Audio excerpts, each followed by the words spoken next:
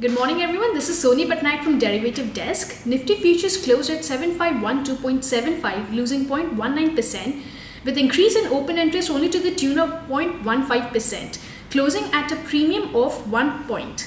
India VIX index is currently quoting at 16.84 with Nifty ATM call option IV at 9.96 and Nifty ATM put option IV at 18.73.